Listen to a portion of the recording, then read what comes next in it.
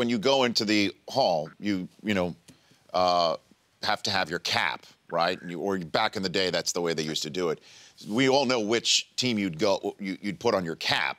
Right. Would you go in as a starter or reliever if you had a choice? I would love to go in as a starter. That's really what every pitcher that, at least for me, that's always what I wanted to do. The postseason was the most important for me. Being a closer was something I did to help the team out, and I learned how to do it. But no doubt, I love taking the ball in the first inning and giving it up after the ninth inning and the last out was made.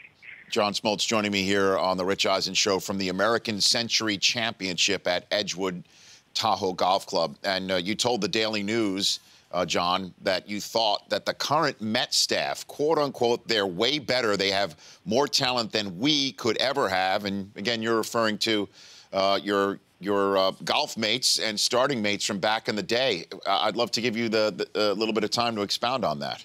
Yeah, I mean, they have a disadvantage that we never faced. They're in a do it now. What can you do for me? I mean, they haven't had a chance to really develop. Their stuff is phenomenal. I mean, they got power arms up and down the rotation. There's not really many compared to other than the Nationals. And what we did, we were able to do for a long time. We spent a lot of time in the minors. Of course, we didn't pitch under the theories that exist today.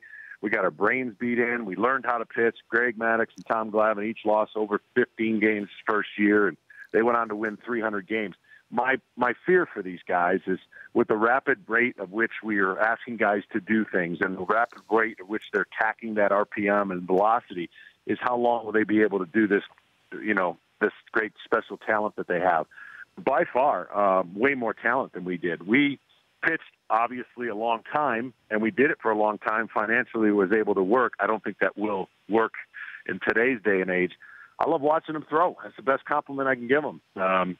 Jacob deGrom, of course, Matt Harvey and Steven Matz and Wheeler, who reminds me more of me than does the others. And they just have the unique capability of not only shutting down a lineup, but it doesn't matter who throws. You know, that's a sign of a great staff. So who's the most talented out of the bunch? And I think that's a compliment to all of them that I would even be able to ask that question with what Matt Harvey did in the first couple of years of his career. Who would you say is the most talented out of that Mets bunch? You know, that's an interesting question, and it always changes a little bit based on the circumstances. I mean, Matt Harvey's got the ultimate weapons, and it almost seems like the perfect scenario.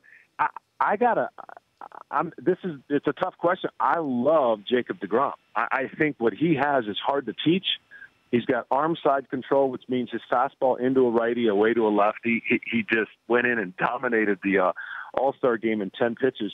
But they all have that. You know, that would be like, you know, you can't have a wrong answer. But I really do like Jacob deGrom. It's like 1A plus on what they've got. Just mainly because I haven't seen that kind of arm and action in a while. What Matt Harvey has, he has the complete package. And that would probably lean most people and myself to even say that would be the answer to the most talented. But it's a good problem to have. I think the hardest thing the Mets are going to deal with is when do they make that trigger move and what do they do to enhance their chances, not only this year. I think in a patient world that we don't live in, if they were patient and could just ride this thing out next year, they are odds-on favored to be that team, you know, to be the Washington Nationals. But that means getting creative and finding some offense other than losing one of your stars to do it. John Smoltz of MLB Network and soon to be in the Baseball Hall of Fame joining me here. A couple more questions for you. Have you worked on your speech? How does that speech looking right now? You know, I wrote it like 5, 6 different times. I thought I nailed it the first time. I was really going, oh, right, I got it. It's over with. And I read it, and I'm like, nah. And I wrote it again. And on the plane trip down here, spent 2 hours rewriting it again. And as fate would have it, when we landed, it hit me. I'm making this way too hard. I'm going to simplify it. I'm basically going to have these short statements of defining who I am. I'm going to have fun. I got a couple fun things in play if I have enough guts to pull it off at the podium. And of course, I'm going to get my teammates back. So I'm looking forward to the whole event.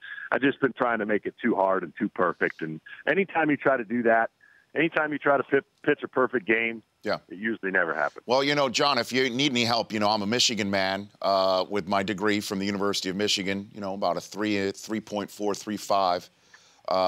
You know, I'm a writer. I'll help you. I'll help you, John. That might be the first time a Wolverine is going to help a Spartan, though. No, that would be pretty cool. You know, I'm that type of guy, even though there is an I in Rich and Eisen, John.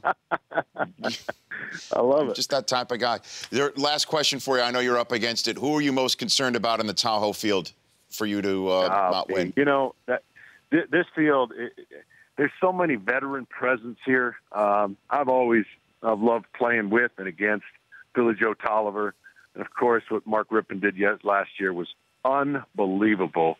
I'm matched up against Mark Mulder, and he's one of the best golfers that not a lot of people know about. Okay. And he absolutely peers a golf ball. So he's the guy. He's the young, perfect body, left-handed, going to win this thing multiple times. So as I'm 48, I got a few years left to try to sneak a win in before the window starts closing. Yeah, look out for Falk. Falk's got some game, too, John. He does. He's got, like, the perfect swing. So when you get out here, look, it's all about these greens and putting. It'll make you look like you've never played the game, the way some of the breaks and the way the ball goes. So just I got to be a little more numb when it comes to the greens and take what it gives.